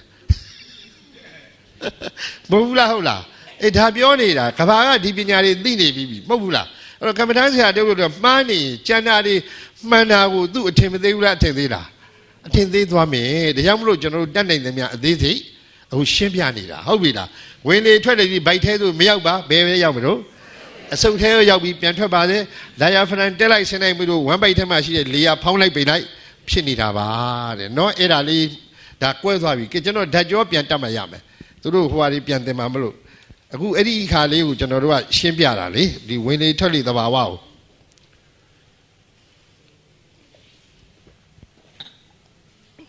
ကဲအဲ့ဒီတော့ခုနကပြောတဲ့လေဝင်လေထွက်ကိုခုနက autonomous နက်ကမလုပ်လားလှုပ်လားဇီဝိတလှုပ်တယ်လို့ဟောဒီနှလုံးလေးကျက်မှန်မှ80ခုံတာလေးအဲ့လျှက်စစ်တတ်ပဲအဲ့ဒီ autonomic nervous system ကသူ့ထက်မှရှိတယ်ရှိတဲ့အတွက်ကြောင့် ECG ခင်ဗျားတို့ရိုက်ရတယ်နှလုံးနဲ့ပတ်သက်လာရင်သဘောပေါက်ပြီနော်သူ့မှာလျှက်စစ်တတ်ရှိတယ်အဲ့လျှက်စစ်တတ်ကခိုင်းနေတဲ့ဒီကြွက်သားတွေကကျုံလိုက်ဆန်းနိုင်နဲ့သူကလုံနေတာအဲ့ဒါကြောင့်အဆုပ်ကောနှလုံးကောအလုံးလုံးဖို့ဒီဘယ်ဓာတ်ကြောကအုပ်ချုပ်တာတော့ဇီဝိတဓာတ်ကြောကအုပ်ချုပ်တယ်ကဲနောက်တစ်ခုအုပ်ချုပ်တာရှိသေးတယ်နောက်တစ်ခုအုပ်ချုပ်ထားတာတွေကခုနကပြောတဲ့ကျွန်တော်တို့ထမင်းနေစားလိုက်တော့အစာအိမ်ထဲမရောက်ဘူးလားရောက်လားအစာအိမ်ထဲရောက်လိုက်ပြီဆိုတော့အုံနောက်ကသိတယ်အဲ့ဒီတော့မှအစာအိမ် acid တွေထွက်ပါဆိုတော့အဲ့ဒီဓာတ်ကြောကအုပ်ချုပ်တာခင်ဗျားတို့နဲ့ဘာမှဆိုင်ဘူးအဲ့တော့မှ acid တွေထွက်လာထွက်ပြီးဒီအစာဥသိမ်းထဲရောက်ပြီဆိုရင်အသေးကဘာထုတ်လိုက်ပါအောင်ညာထုတ်လိုက်ပါအောင်ဆိုတာလည်းပဲအဲ့ဒီ autonomic nervous system ကပဲခိုင်းတာသဘောပေါက်ပြီနော်အဲ့ဒါကြောင့်မလို့အစာတွေချက်လုံနေတဲ့ခါမှာခင်ဗျားတို့နဲ့ဘာမှမဆိုင်တော့ဘူးခင်ဗျားတို့ကညဘက်ကြတော့ဘာလုပ်တော့ညနေပိုင်းကြလို့ရှိရင်9နာရီ6နာရီတရားတော့ထမင်းစားမယ်ကောင်းကောင်းမွန်စားပြီးတာနေမယ်ကိုရီးယားကနဲ့ညိတ်နေတာမဟုတ်လားတရားမနာရင်ပြောတာပါဟုတ်ပြီလားကိုရီးယားကနဲ့ညိတ်နေပြီးတော့လက်ဖက်ကလေးစားလိုက်အမေဟိုဟာလေးစားလိုက်တယ်မဟုတ်လားဟုတ်လားခင်ဗျားစားတဲ့တန်ဝဲရှိတယ်ပြီးတော့ထိုးအိတ်တာခင်ဗျားပေးတဲ့ဒုက္ခကိုအဲ့ဒီလူတွေကပုံဖြည့်ရှင်းနေရတယ်တညာလုံးမဟုတ်လားဟုတ်လားဟမ်ဒီအမျိုးသမီးတော့အတော်တုတ်သွားပြီကွာဆိုပြီးတော့ဟမ်တညာလုံးသူတို့မအိပ်ဘူးခင်ဗျားတို့သာအိပ်နေတာမဟုတ်လားဟုတ်လားအစာချက်တဲ့လုပ်ငန်းအစာဩဇာထုတ်တဲ့လုပ်ငန်းတွေမလုပ်လားလုပ်လားမလိုတဲ့လူတွေကိုဒီဘက်ကိုမလိုတဲ့အညစ်အကြေးတွေကိုမစင်စွတ်ဖို့ဆိုပြီးတော့အစင်သင့်ပုတ်ထားရတာခင်ဗျားတို့6နာရီ9မိနစ်ထပြီးအိမ်သာတက်ပြေးတာအစင်သင့်ဖြစ်အောင်ငါနဲ့ဘာမှအဲ့လိုညံကဝင်ထားဖို့လိုပါတယ်တဲ့နော်ဒီသဘာဝတွေကောင်းနေလို့ရှင်းနေတာအဲ့ဒါကြောင့်မို့သူ့ကိုဘာတတ်ကြိုးခေါ်လဲဇီဝိတသူကအဲ့ဒီလိုလှုပ်ပေးနေတဲ့အတွက်ခင်ဗျားတို့တာဝန်ပေးရင်ခင်ဗျားတို့လှုပ်မှာမဟုတ်ဘူးဘာလို့ဆိုကိုရီးယားကကြည်တာနဲ့မေ့နေတယ်ဟုတ်ပြီလေအစာချက်ဖို့ခိုင်းဖို့မေ့နေမှာပေါ့ပုတ်ဘူးလားကိုသာခိုင်းရမယ်ဆိုရမလားမရဘူးသဘာဝခိုင်းနေလို့အစင်းကိုပြေးနေတာကဲအပေါ်ဓာတ်ကြောပြီးသွားပြီအခုနောက်တစ်ခုသင်မှာဒုတိယဟာသင်တော့မယ်အဲ့ဒါအရေးကြီးသွားပြီကာမဓာတ်ကြောနဲ့ဇီဝိတသတင်းပို့တဲ့ဓာတ်ကြောအဲ့နှစ်ခုကိုတွဲနေမယ်နော်သူတို့ကအုံနောက်ထဲမှာဗျိုင်းတူးအပြန်အလှန်အလုပ်လုပ်တယ်သူကမော်တာစင်တာနဲ့ခုနက sensory center တို့ကသူကတာဝန်ယူပြီးအလုပ်လုပ်မှာအဲ့ဓာတ်ကြောနှစ်ခုကဲအဲ့ဒါလေးကိုဆက်ပြီးရှင်းမယ်ဆိုတော့ခုနကပြောတဲ့ လက်ပေါ်နော်လက်ကွေးတာဆန့်တာလေးကိုကျွန်တော်တို့ကြည့်အောင်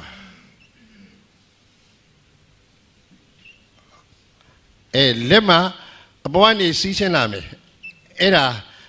ကာမဓာတ်ကြောဒါလေးကိုဘုဒ္ဓတပြမှတ်မယ်နော်ကာမဓာတ်ကြောအခုစီးလာပြီပြီးတော့မှဒီကနေပြန်ပြီးတော့သွားမယ်အဲ့ဒါကသတင်းပို့တဲ့ဓာတ်ကြောအဲ့ဒီသဘောမျိုးလေးနှစ်ခုရှိတယ်ကာမဓာတ်ကြောနဲ့သတင်းပို့တဲ့ဓာတ်ကြောကခန္ဓာကိုယ်မှာနှစ်ခုအလုပ်လုပ်မယ်ဟုတ်ပြီလားအဲ့ဒီလက်ကလေးကွေးမယ်ဆက်မယ်ဆိုတာနဲ့ညာဘက်ကွေးမယ်ဆိုတာနဲ့လေပြန်ရင်နေမယ်ခေါ်ဒီဓာတ်ကြောကလျှက်စစ်တဲ့ကြွက်သားတွေကိုခိုင်းရတာဟုတ်ပြီလားအဲ့တော့အခုကျွန်တော်တို့ကဒီရေတောက်ချင်တယ်စိတ်ကရေတောက်ချင်တယ်ပထမနာရင်အလုပ်အခုညာဘက်လက်ကိုခိုင်းတော့မှာ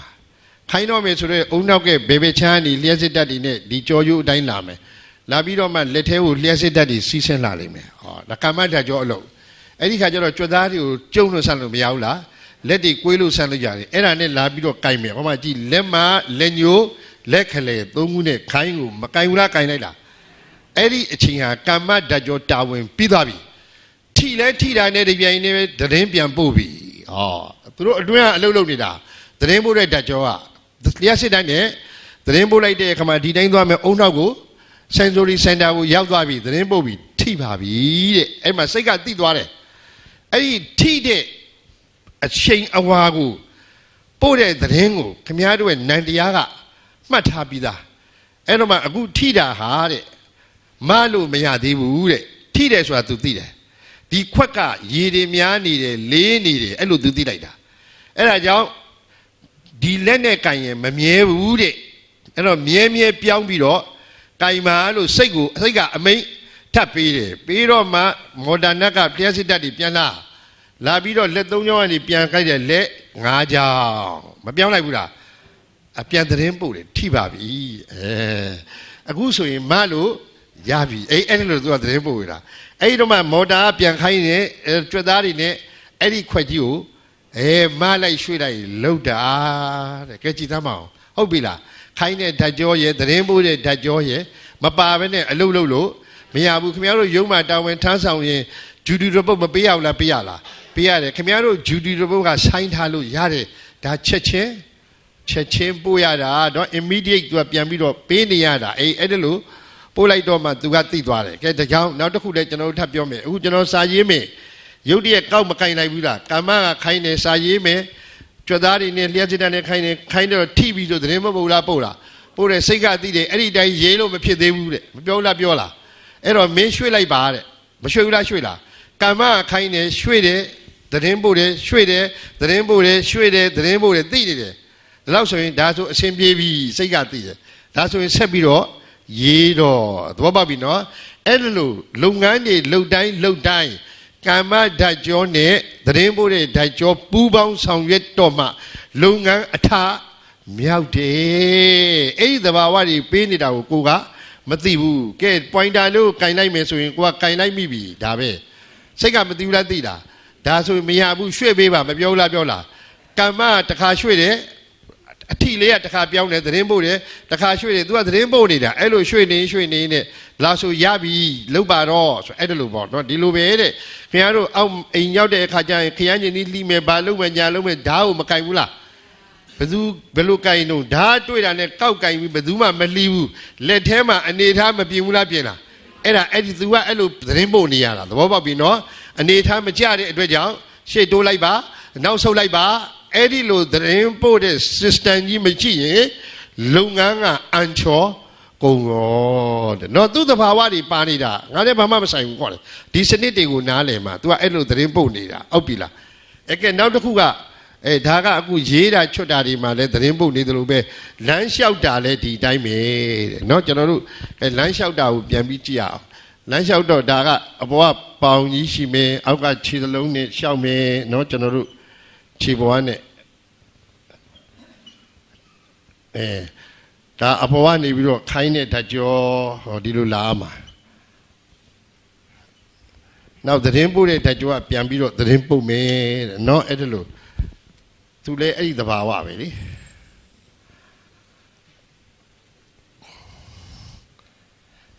ကဲကျွန်တော်တို့ကအခု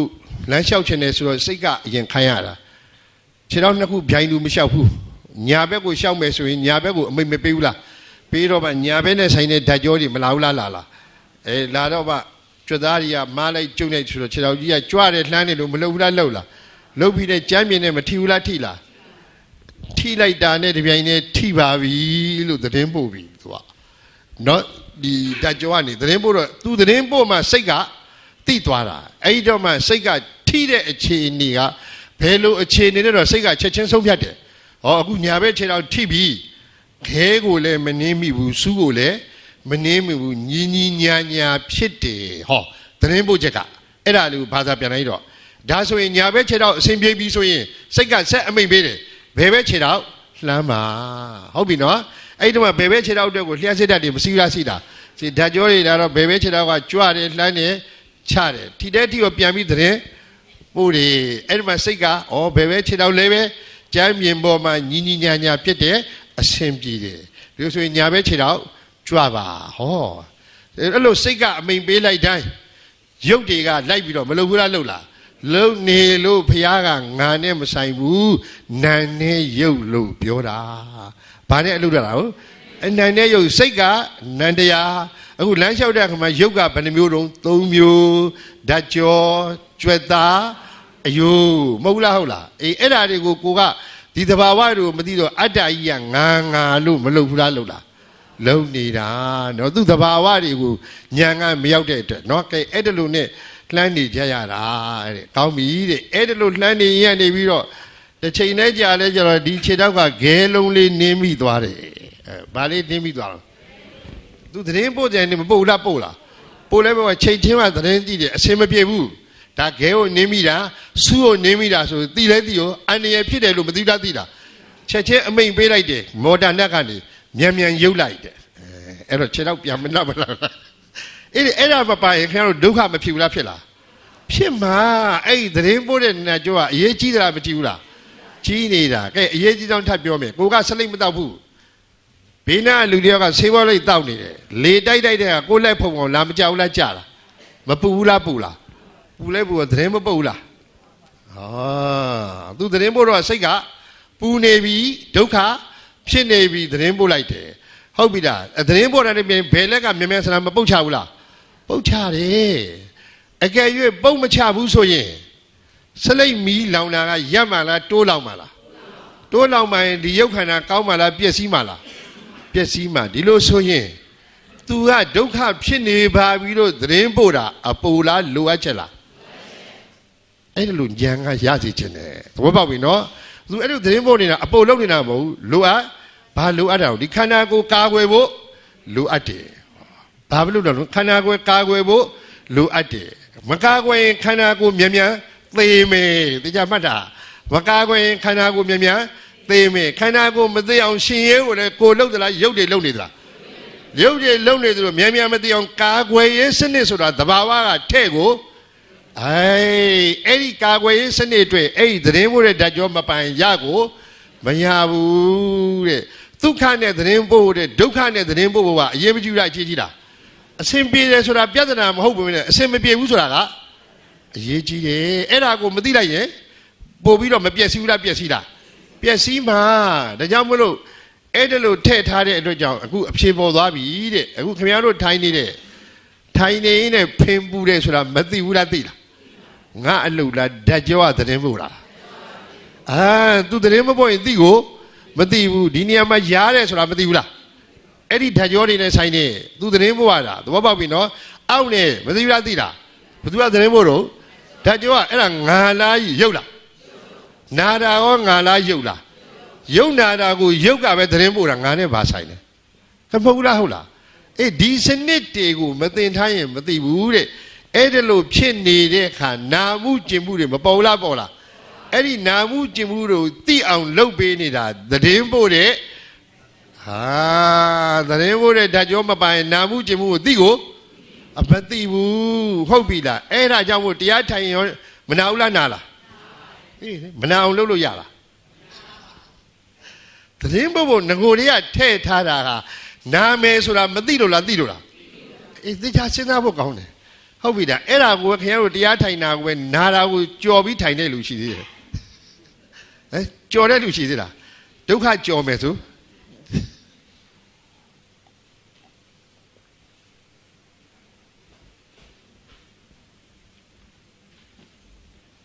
ကဲအဲ့ဒီမှာကျွန်တော်တို့ပြောပြီးတဲ့အခုဓမ္မမိတ်ဆွေတို့ထိုင်နေတဲ့ခါမှာနားရခြင်းနေဆိုတာဟာဘသူသတင်းပို့လို့သိတာတော့စိတ်ကဓာတ်ကြောသတင်းပို့လို့သိတာဓာတ်ကြောသတင်းမပို့ရင်အေးဟုတ်ပြီဓာတ်ကြောသတင်းမပို့ရင်မသိတာပြောမယ်တဲ့ဒီဓာတ်ကြောဒီဟာအပြက်ကလေးတွေနဲ့သွားတာတဲ့သူတို့လေးလာတဲ့အခါကျတော့နော်သူတို့ဓာတ်ကြောရဲ့သဘာဝတောက်ချောက်ဆက်ထားတာမဟုတ်ဘူးသဘောပေါက်ပြီနော်ဓာတ်ကြောလေးတွေတစ်ခုနဲ့တစ်ခုထိတ်မှဒီခင်းလေးတွေပဲကွာလေးတွေရှိတယ်အဲသူတို့အဲ့လိုလေးဓာတ်ကြောမထိဘူးတစ်ခုနဲ့တစ်ခုအဲ့ဒီဓာတ်ကြောတွေကလျှက်စစ်ဓာတ်တွေစီးမလာဘူးလားဒီလဲကြာလေးကျတော့ဒီဘက်ကဓာတ်ရည်ကဒီဘက်ကိုကူးရတယ်ဒီဘက်ကဓာတ်ရည်ကဒီဘက်ကိုကူးတယ်အဲ့ဒီခါကျမှလျှက်စစ်ဓာတ်ကစီးပြီးတော့ဒီဘက်ကိုရောက်တယ်သဘောပေါက်ပြီနော်နောက်တစ်ခါဒီကြောက်တော့လျှက်စစ်ဓာတ်ကလေးကူးဖို့ဓာတ်ရည်လေးကူးတယ်ဓာတ်ရည်လျှက်စစ်ဓာတ်ကအေးအဲ့ဒါလို့သွားတာကိုဆေးပညာရှင်တွေကသိသွားတော့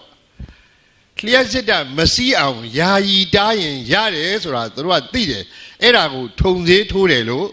ခေါ်တယ်သဘောပေါက်ပြီနော်အဲ့ဒါကြောင့်မလို့ဒီနေရာလေးမှာယာယီတားလိုက်မယ်ထုံသေးမထိုးလားထိုးလားအဲဒီနေရာလေးမှာဓာတ်နဲ့မခွဲဘူးလားခွဲလားခွဲတော့သတင်းပို့တဲ့ဓာတ်ကြောကမလာဘူးလားလာလားထုံသေးထိုးတဲ့နေရာမှာရပ်သွားတယ်ဟိုဘက်ကိုကူးလို့အုံနောက်ချီကိုသတင်းပို့ချက်မရောက်ဘူးမနာတော့ဘူးဟာအစင်မပြေဘူးအပြေကဲသဘာဝကိုနိုင်နေတာပြောတာပညာရှင်တွေကဘောပေါက်ပြီနော်အေးအဲ့ဒါလို့လှုပ်လိုက်လို့ရှိရင်သွားနှုတ်တာတို့ဘာနှုတ်တာတို့တာမန်အသေးစားခွဲစိတ်တာတွေကဟိုထုံစင်းမပေးဘူးလားပေးလားပေးတယ်ဆိုတော့ reporting nerve ကိုယာယီတားလိုက်တာလျှက်စစ်တာမစီးအောင်တားလိုက်တော့နာသေးလားမနာဘူးเนาะခင်ဗျားတို့ဆိုကိုရိတ်တာဝင်နေတယ်တနာရီလောက်နာရီဝက်လောက်ပဲကြာတာနဲ့ပဲဘာလဲဝေဒနာတွေတက်လိုက်တာမပြောဘူးလားပြောလားနာတာကျင်တာကိုအဆင့်မြင့်ပြောရတယ်ဝေဒနာတွေတက်တယ်ဟုတ်ဘူးလားနာမှုကျင်မှုတွေမဖြစ်ဘူးလားဖြစ်လားအဲ့ဒါတွေကိုလည်းတချို့ကမပြင်းနဲ့ကြော်သွားလိုက်မယ်တဲ့မလုပ်ဘူးလားလုပ်လားတချို့လူကတော့မလာတော့ဘူးကွာလေဒီရိတ်တာတော်ပြီတဲ့ဆိုဟုတ်တယ်မလားအေးအဲ့လိုမဖြစ်ဘူးလားဖြစ်လားကောင်းပြီတဲ့အခုကျွန်တော်ကနီးပေးမှာမကြောက်ပါနဲ့နောက်တစ်ခါသွားတဲ့ထိုင်ကန်ကြီးထုံသေးတာထိုးထားတယ်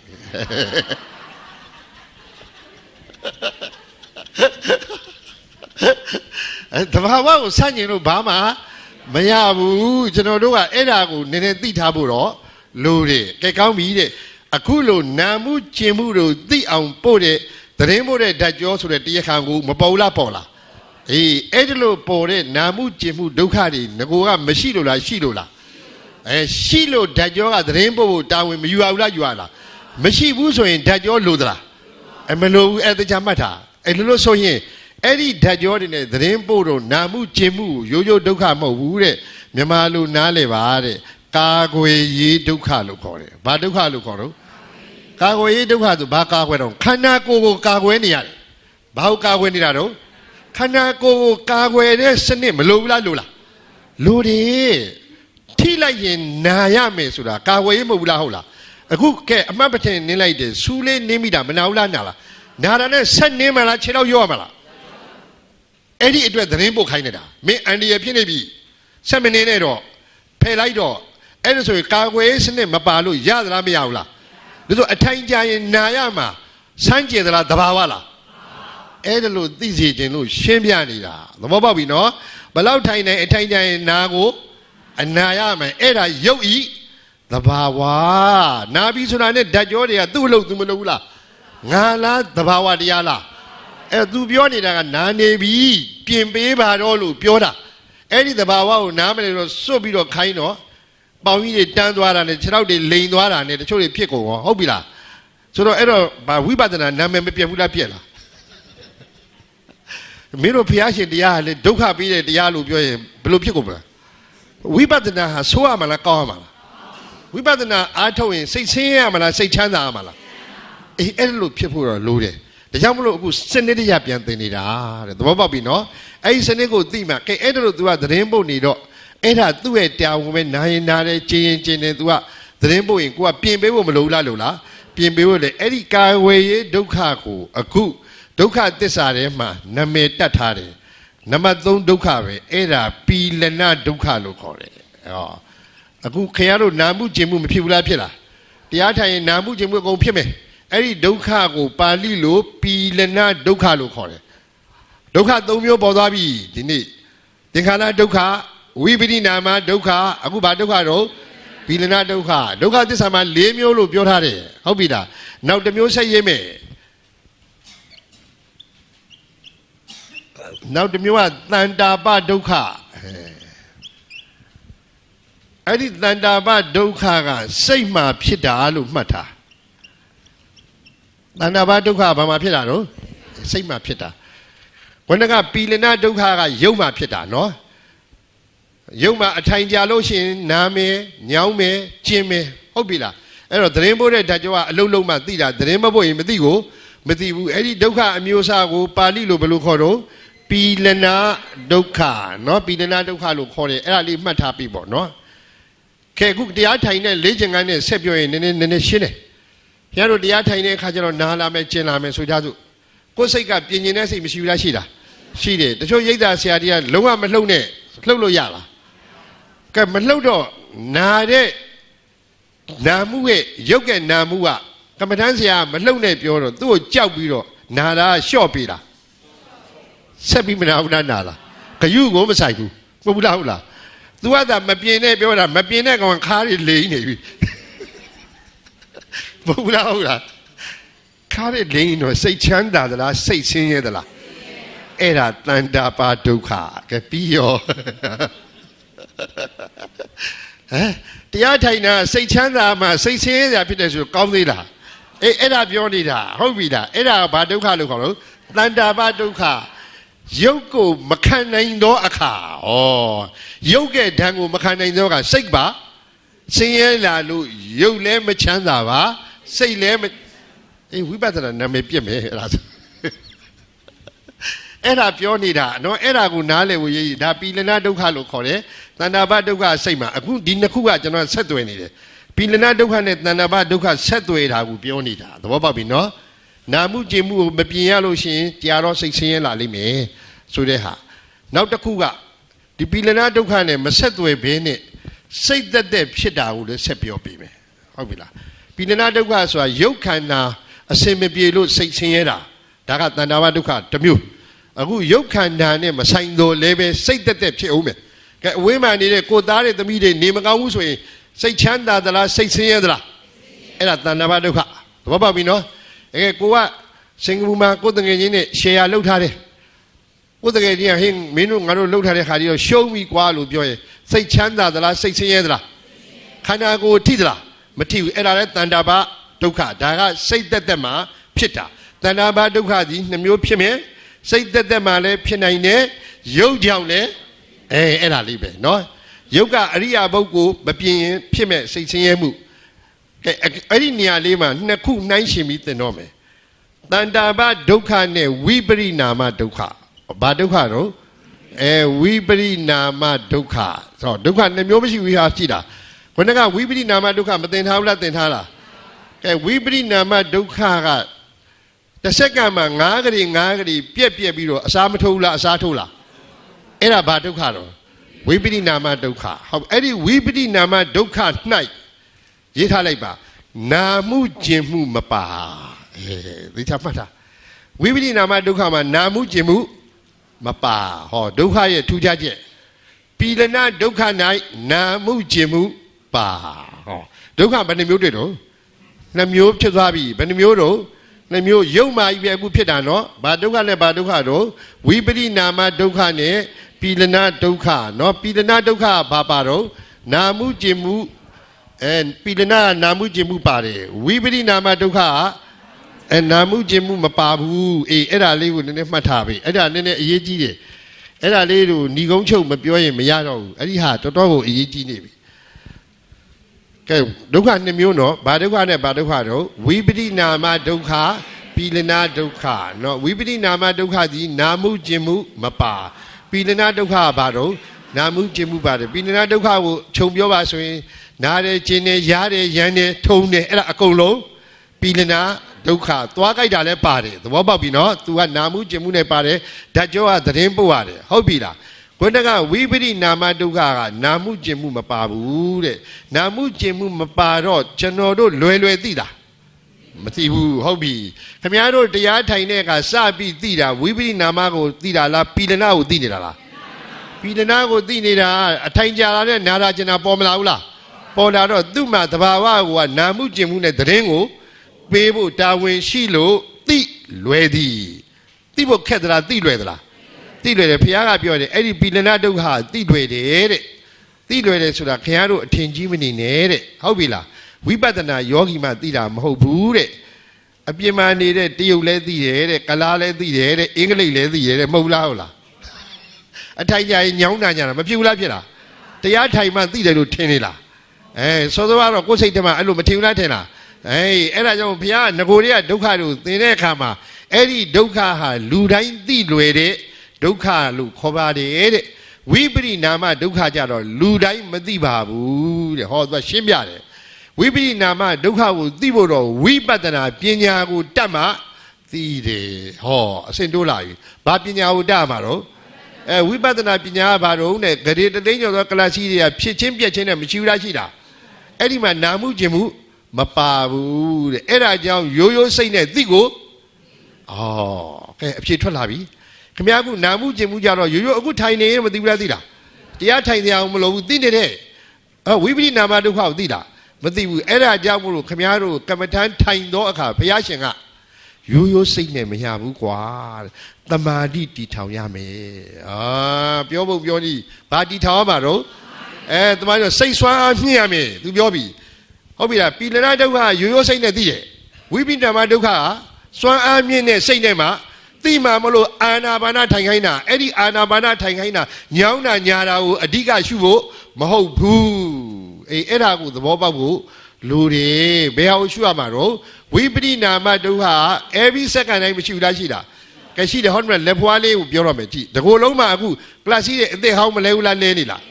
Baduka Shido. We bring Namaduka, Namujimu Loma, Mashivu, Dilepuama, Namujimu Mashivu. We bring Namaduka, she de Pamane, she de Jomale, she de get Dilepuale, Hollywood, the Wele, PV Tailame. Namalaula.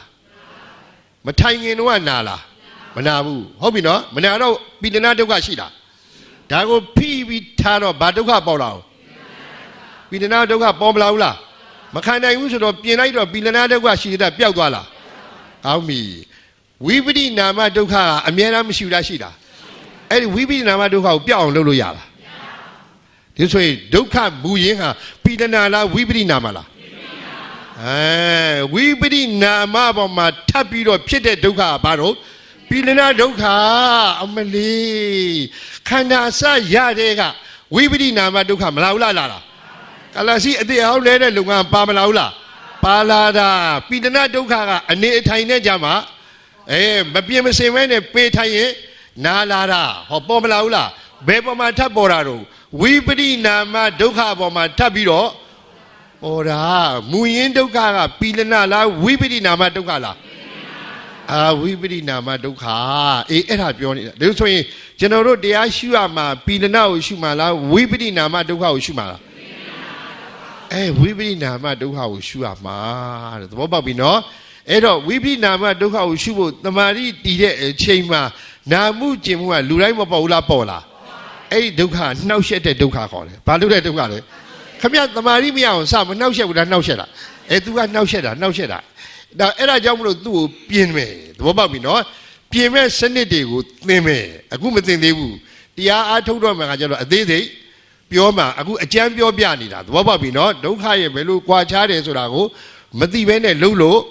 Mayabu, the Atuamaga, when I brought a habit, good I brought a Namu Jimua, Kaway, Duka, and in the Bawaga, Tego. Tada, Hobila, Erajaro, Menepama set the Mehaga, Dinet Dene Hari Aloha, Kaya, Nubatana, upon Bibi, or Dinet them out, Dajole Bibi, a Yole Bibi, Hobino, when I appear Yole Bibi, a Dwayole Bibi, a good Dinet Danganza, Kaya, Nubatana, Bibi, Kaya, Nubatana, Bida, a good Dajole never said it, whenever said the nome, Eda, Wedana, Nubatana, Kaya, Nubatana, Wedana, Nubatana, Dayai. Send it, the Bobabino, အဲ့ဒါကြတော့မနေ့ကဝေဒနာနုပဒနာကိုသင်လိုက်ရင်ပို့ပြီးတော့ရှင်းတော့မှာတဲ့တော့ပြီးတော့အခုဟာကရုပ်ခန္ဓာရဲ့သဘာဝတွေကိုရေဘူးဟာအဖြစ်အမှန်တိုင်းသိအောင်ရှင်းပြနေလို့ဒုက္ခ၄မျိုးတွေ့မယ်နော်ကဲဒုက္ခ၄မျိုးကိုအခုတန်းစီပြီးရေးလိုက်မယ်ပထမဦးဆုံးတွေ့တာကသင်္ခါရဒုက္ခလို့ခေါ်တယ်ဘာဒုက္ခလို့ခေါ်တော့သင်္ခါရဒုက္ခရှင်ရေးကိုထောက်ပံ့တဲ့ဒုက္ခထောက်ပံ့နေကြခဏခဏပြက်နေတာဘာဒုက္ခလို့ဝိပရိနာမဒုက္ခအဲ့လိုသင်္ခါရဒုက္ခနဲ့ဝိပရိနာမဒုက္ခနဲ့လူဘဝကြီးကိုယက်တည်နေတဲ့အခိုက်မှာခလုတ်တိုက်ခြင်းလဲနာတယ်ပီလနာဒုက္ခဟုတ်ပြီလားသူနာမဆေးကုမှာသဘောပေါက်လားမနာရင်ဆေးမကုဘူးအဲ့ဒါပီလနာဒုက္ခလိုကိုလိုအပ်ချက်နောက်ပြီးပီလနာဆိုတာနောက်တစ်ချက်ဆိုရင်ညှင်းဆဲသည်လို့အဓိပ္ပာယ်ရတယ်ပါဠိလိုမှတ်တာပီလနာဆိုတာဘာလို့ညှင်းဆဲသည်ကဲဒီကြောင့်ညှင်းဆဲသည်ဆိုတဲ့အခါမှာခင်ဗျားဗမာအဓိပ္ပာယ်နဲ့သွားမကောက်နဲ့ဗမာတွေနားလည်နေတာကကိုယ်ဆိုင်ရာဝန်ထမ်းကိုအခုမင်းတနေ့လုံးမထိုင်နဲ့မတက်ရဆိုတော့အဲ့ဒါညှင်းဆဲတာနဲ့မတူလားအေးလုံနိုင်တဲ့စွမ်းအားတဲ့ပိုခိုင်းရင်အဲ့ဒီလူကိုမညှင်းသေးဘူးလားညှင်းသေးလားအဲ့ဒီလူသဘောမျိုးပြောတာမဟုတ်ဘူးအခုညှင်းသေးတာကမိမိရုပ်ခန္ဓာကိုကသူများကိုညှင်းသေးတာမဟုတ်ဘူးကိုယ့်ရုပ်ကိုညှင်းသေးတာကိုသုံးတာဒီမှာဟုတ်ပြီလားကိုယ့်ရုပ်ကိုဘယ်လိုညှင်းသေးတယ်ကြည့်အောင်ကဲတရားထိုင်တာခင်ဗျားခဏထားခင်ဗျားတို့မှာငငယ်ဝိထုတွေဖတ်တာဝါသနာမပါဘူးလားဟိုလုံးကဆိုရင်ကျွန်တော်တို့ခေတ်ကတက္ကသိုလ်ဖုံးနိုင်လို့ပါတော့ပေါ့ဟုတ်ဘူးလားအဲ့ဒါဖတ်မယ်ဆိုရင်ထမင်းမေ့ဟင်းမေ့မဖတ်ဘူးလားဖတ်လားအရိယာဘုတ်ပြင်လားအေးမပြင်ဘူးဆိုတဲ့အတွက်ကြောင့်နာမှုခြင်းမှုမရှိဘူးလားဖြစ်လားမပြင်တဲ့အတွက်ကြောင့်ဘယ်သူ့ကိုညှင်းသေးတာတော့အဲ့ဒါပြောတာသူပိဒနာဒုက္ခဆိုတာဒီခန္ဓာကိုယ်ကြီးကိုမပြုတ်ပြင်မဲနဲ့ပေပြီးတော့အရိယာဘုတ်တစ်ခုတည်းမှထိုင်ရင်အဲ့ဒီရုပ်ကိုညှင်းဆဲတာနဲ့အတူတူပဲတဲ့ဘုရားကပြောတာသဘောပေါက်ပြီနော်အဲ့ဒါကြောင့်မို့သူဒုက္ခနာမည်ဘယ်လိုသတ်မှတ်ထားတော့ပိဒနာဒုက္ခဟုတ်ပြီလားအဲ့တော့ခင်ဗျားတို့ပဲကြည့်လေထမင်းမေးတော်လည်းကြောက်ခြေထောက်တွေကျင်မနေဘူးလားဒါပျက်စီးသွားတာမဟုတ်ဘူးဟုတ်ပြီလားအဲ့ဒါလေးနဲ့ထပြီးအတင်းလမ်းဖြောက်ရသေးတယ်အဲ့တော့ပြန်ကောင်းသမားပြန်ပြီးစာဖတ်လို့မရဘူးလားရလားရနေတာအဲ့ဒါတကူမပြုတ်မပြင်းမနဲ့သွားရင်ဒီခန္ဓာကိုယ်ကြီးဟာညှင်းဆဲတဲ့သဘောရောက်သွားလို့ပျက်စီးတဲ့သဘောမရောက်နိုင်ဘူးလားရောက်နိုင်လားအေးတာမန်ကမပျက်စီးဘူးတရားထိုင်တဲ့အခါမှာဒုက္ခဖြစ်တယ်ကမ္မဋ္ဌာန်းဆရာလည်းသူကကြောက်ရဟာပေလဲထိုင်ရနဲ့တခါတည်းတချို့ဆိုရင်ကျမ်းမာကြီးရတယ်ချိုးတဲ့ပုံကိုယ်ကြီးကြတော့ခြေထောက်တွေလိန်နာတို့ခွင်နာတို့ဖြစ်ကုန်တယ်သဘောပေါက်ပြီနော်အေးအဲ့ဒါကြောင့်မို့လို့တရားအထုတ်တဲ့အခါမှာဒီလိုဖြစ်မှာဆိုလို့ဘုရားကအရိယာဘုတ်၄မျိုးပြောချလိုက်တယ်မပြောလားပြောတာတခုတည်းထိုင်လို့ပြောတာမဟုတ်ဘူးလျှောင်းမယ်ထိုင်မယ်ရပ်မယ်သွားမယ်တခုတည်းနဲ့စွတ်ပြီးတော့မကြုံခိုင်းဘူးသဘောပေါက်လားမသိဘူးခန္ဓာရင်ရှိသလောက်ပဲထိုင်ဒါကဉာဏ်ရဲ့အလုပ်ပြောတာသူများကတဏှာကြီးထိုင်နိုင်တာကိုကိုလိုက်ထိုင်နိုင်ဖို့မလိုဘူးကိုနာယီဝဲရရင်နာယီဝဲတော့ထိုင်မယ်အရိယာဘုတ်ပြောင်းပြီးတော့ရှုလို့ရတယ်ခင်ဗျားတို့စိတ်နာအာကစားပြန်ခိုင်းတာမဟုတ်အထိုင်ပြန်ခိုင်းတာမဟုတ်ဘူးခင်ဗျားတို့ကလာလိုက်တဲ့တယောက်နင်ဘယ်နှနာရလဲအမေခင်ဗျားတို့အပြည့်ပြန်ခိုင်းတာမဟုတ်ဘူးတော့အဲ့ဒါလေးတွေတော့ရှင်းရအောင်ပဲကဲဒါကြောင့်လို့ဒီနေ့တော့ကျွန်တော်တို့ဒီဒုက္ခ၄မျိုးသိသွားပြီပေါ့နော်သင်္ခါရဒုက္ခဝိပရိနာမဒုက္ခပိဒနာဒုက္ခတဏ္ဍာကဒုက္ခကာယ ानु ပဒနာပြီးပြီးနတ်ဖန်ဝေဒနာ ानु ပဒနာကိုသိရင်ပို့ပြီးတော့ရှင်းပါလိမ့်မယ်တဲ့ကဲဒီလိုသိကြပြီဆိုရင်ခန္ဓာကိုယ်ရဲ့လှုပ်ရှားမှုကငါလားယုံနံလားယုံနံသဘောပေါက်ပြီနော်အဲ့ဒါကိုသိတာပဲနာမရူပပရိစ္ဆေဒဉာဏ်လို့ခေါ်သည်နော်ဒီလိုသိရင်တမ္မာဒိဋ္ဌိမဖြစ်ဘူးလားဖြစ်တာအဲ့ဒီတမ္မာဒိဋ္ဌိဝိပဿနာတမ္မာဒိဋ္ဌိဖြစ်တယ်အဲ့ဒါမှသာလေဝိပဿနာဘာဝနာကိုကောင်းမွန်စွာပွားနိုင်ပါတယ်တင်ပြရင်းဒုတိယတဏှာကြီးဆွေးနွေးမှုကိုရန်နာကြပါစို့ခင်ဗျာ